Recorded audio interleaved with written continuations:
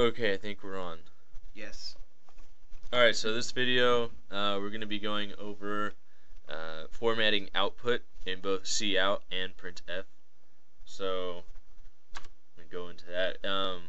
You will need to have the IO manip if you're going to be using cout in formatting. And if you want to use printf, you will have to have the standard io.h, and as well as the IO stream for everything that we'll be using.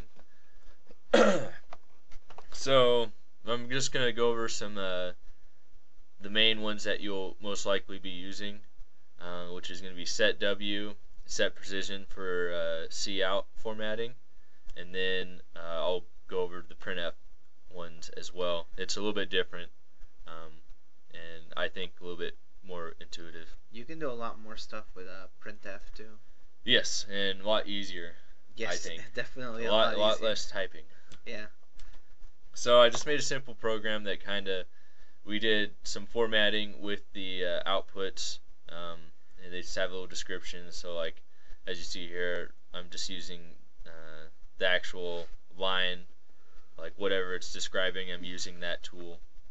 So first of all, set W is set width. So you're gonna give it a minimum amount of spaces that a variable will be given. So like if you only want to print out one number, but you gave it 10, a width of 10, it's gonna have One number. it's gonna have one number, but it's gonna have a big old padding, as you'll see when I run the program. It'll have like a column of blank space. Oh, and if you give it something that's bigger than the padding that you set up, you can go over that bound, and it will just print out what you typed. Like for example, if you have a set width of like 10, and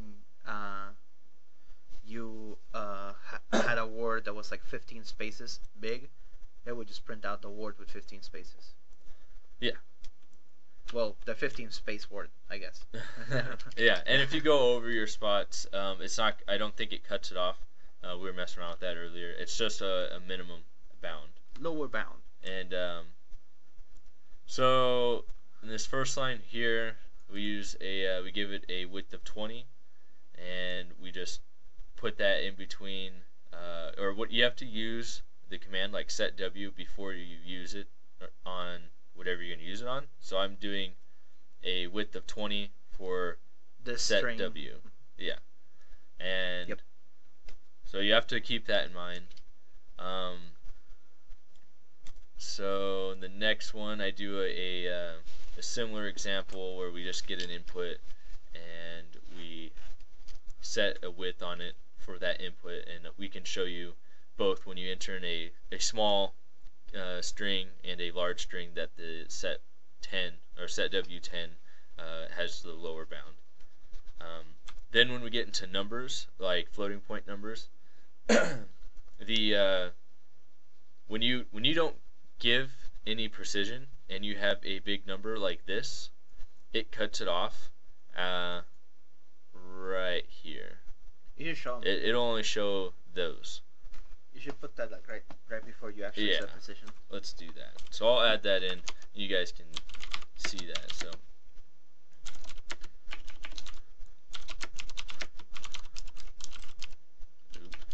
precious. Oh, the Hobbit's coming right up. Oh yes. Like next week. Or so.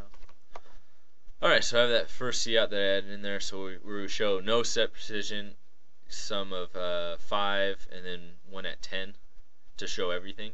And then I also use a set fill, which could be handy if you need it to fill in blank spaces with X's or something else, or zeros, or whatever you want to fill it in with. If you don't give it a set fill, it's just going to leave it as spaces, as you'll see momentarily. So should I go ahead and run it, or should I explain the printfs? Did you explain what set fill was? I spaced out for a split Yes, second. I did explain. I just like set spaced fill. out for a second. I was like, I was staring outside your window. Yeah, it's getting kind of messed up out there. Yeah, I don't understand what's going on with this day. Alright, so I'll go down to the printf section. So I pretty much recreated the cout section. I might have missed a line or so, but you can see it's much cleaner. Yes. And so, Prettier. yeah, it's a little bit, once you figure out how printf works and how the variable placements work, then it becomes really easy. So for here, I did it. There's two different ways that you can do it. Um, the S's, well, you always start off with a percent sign. These numbers or letters right here, the S's and the F's. S stands for string, F stands for floating point, a D stands for a decimal number like an integer number, C is a character, and you can look up all of those to figure out which one you want to use. C++ reference is your friend, and Yeah. especially when dealing with printf, because there's a lot of stuff you can do Yeah, with printf. printf's really powerful. And these numbers right here in front of the S and in front of the F are pretty much giving us our precision and our pad. Um, so like this 20 right here will give us 20 spots for our string. And I also did a variation of it where I replaced the number with a star, and then you can put the number over here, and that gives us a like our set W equivalent sorta. They're both kind of the same. Which one's the one that determines the precision? Because this is the one You I have to was. put a dot. So like if we Oh yeah, that's yeah. right. So if we I can show that afterwards. So let's run the program real quick. Um, I've already compiled it. Well, I'll compile it for you guys anyways. Man, they need to fix that when like the screen just flashes like that. My face. Yeah. All right. So here we have our first set W that we had for 20, I believe. So that is this line. Notice that we don't have any spaces after our strings right here. So if we didn't have the set W, it would just be two words pushed up against each other. But since we have that 20, we have this big O gap right there. So there should be 16 spaces in between using and set W. Yep. So I'm going to enter a small word right now to show you that the set W for after we enter in a word has the 10 spaces, I believe. Yeah, so my last name only has 4 letters. There should be 6 spaces in between. Yeah. Yep. So we have that, and then when we go down to the set precision section of it, we notice we have that first line where we don't have any set precisions. So you'll see it only cuts it off after 6 numbers or 5 decimal places. And I swear, sometimes it looks like it does change when it rounds off. Like it rounds off wherever it wants to. Yeah. I might be wrong, but I really think it does. Like sometimes I get bigger numbers, sometimes I don't.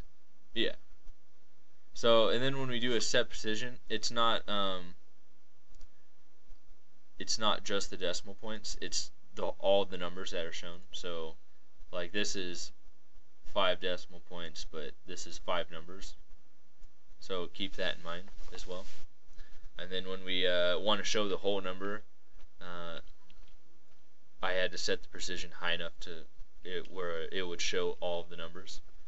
And then when we want to use the set fill and have preceding x's or zeros or whatever, you can just fill in whatever you want in this parameter, and it'll fill in up until that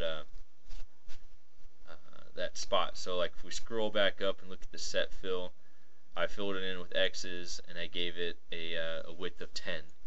So we had 8 empty spaces, and we should have 8 x's. So if we were to count, yeah, looks like 8. You probably will not use set fill, but on the case you do, you can always look it up on the reference too. And you can actually put zeros too, right, and other stuff. Yeah. It's not part of the variable at all. It's just like it's just an extra thing. A string concatenated on it, I think. Yeah. So then now we're gonna go back down to the printf that I forgot the T on. So I just tried to recreate the same things here. So as you can tell, I used I believe it was 20. Yes, it was 20. So this whole thing here should be 20 spaces from using to the end of set W. Yep. And that looks about right. Yep. And then I did the something equivalent, but instead of using that, I used the star and gave it 10 spots for the name. So we have our 10 spots here, and my name. then his name. And then we moved down to the precision parts of this, and we want 5 spots. So I gave it. Oh, that's. Huh? Well, I think that's 5 spots for the part before the dot. So if you wanna have 5 decimal places, it should be dot 5 as well. Yeah. I believe. So I messed that one up. So I'll fix that, and then same with the. Well, the 10 spots a little bit different.